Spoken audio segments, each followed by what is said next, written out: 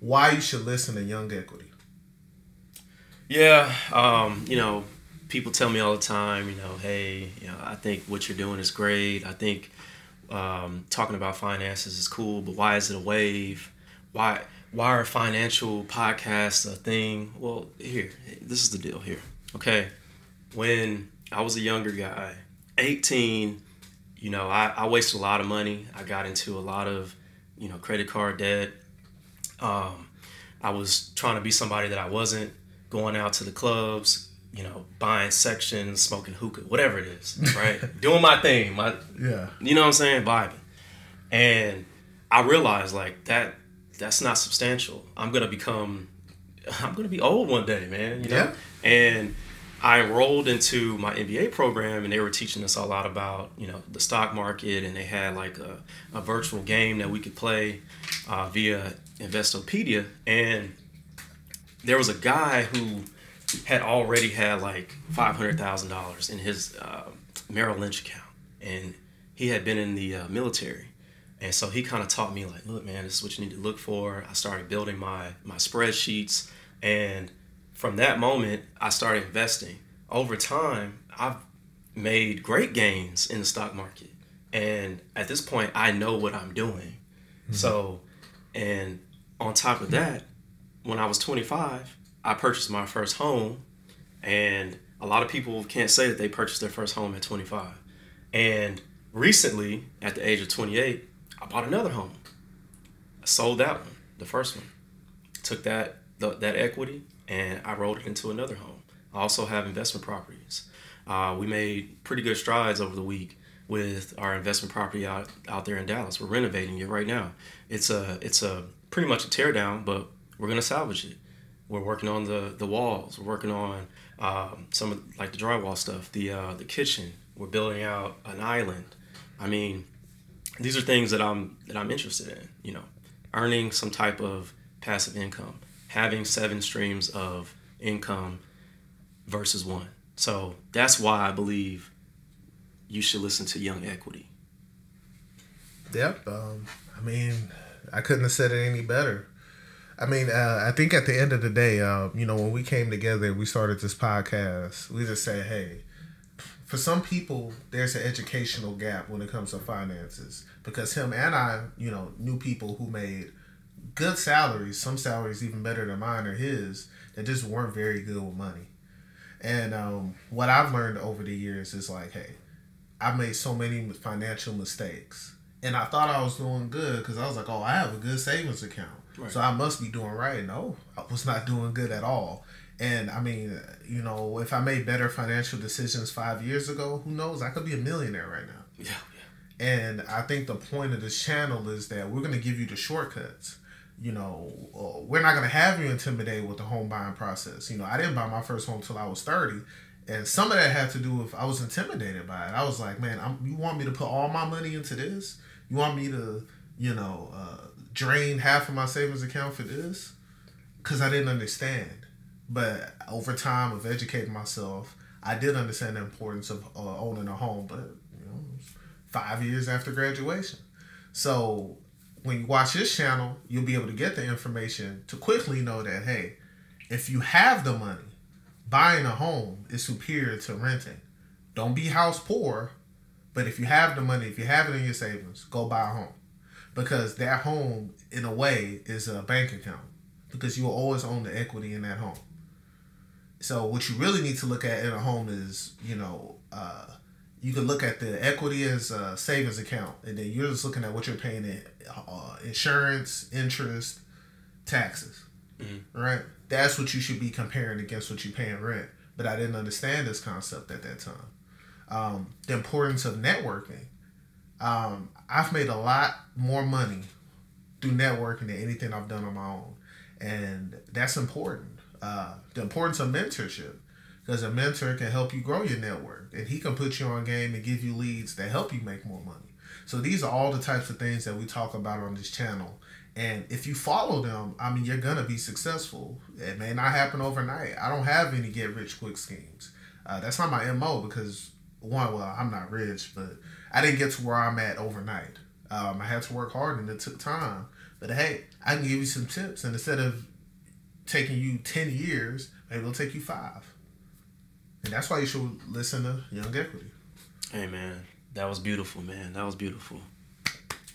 That was beautiful. But seriously, though, like, honestly, man, like, we're not trying to give information to sound like we know what we're talking about more than anybody else. We just want to educate people so they can get to where they want to be. So if we could help you out in any way, or drop some comments, or, you know, you want to invest in a business or invest in the stock market and you have questions for us, let us know. I'm down to help out. I'm down to give people my perspective on how I save or how I invest. I mean, I tell people all the time, why don't you, people that make lower than $40,000 a year, why don't you start with Acorns? That's an investing tool that nobody thinks about, right?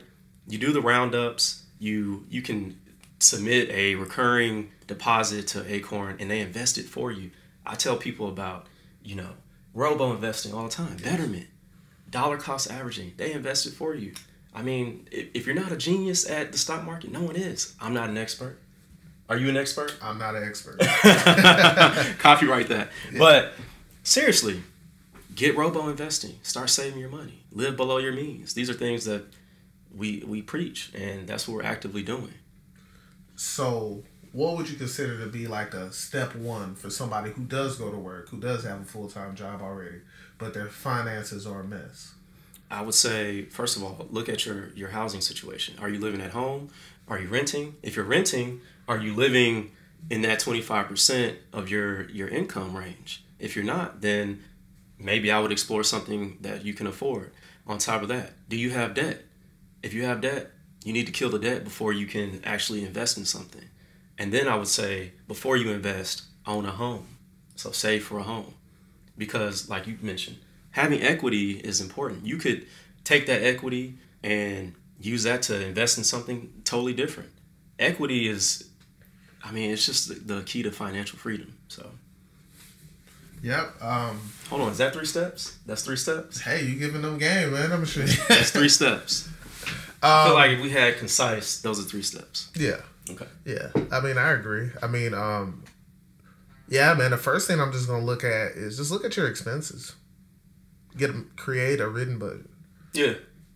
And that's, I mean, usually people's biggest expense is living arrangements. So, yeah, you need to find a way to live at about 25 to 30% of what you make for your living expenses. So, if you're living in an apartment, it's a luxury apartment, it's 50% of your income, consider getting a roommate. If you live in an expensive city, you know I'm going to say move out of that expensive city. If you don't want to move out of that expensive city, then you might need 4 people in a house roommate situation. I mean, there's always ways, and it's going to make you uncomfortable. But, you know, this is just a setup for the come up.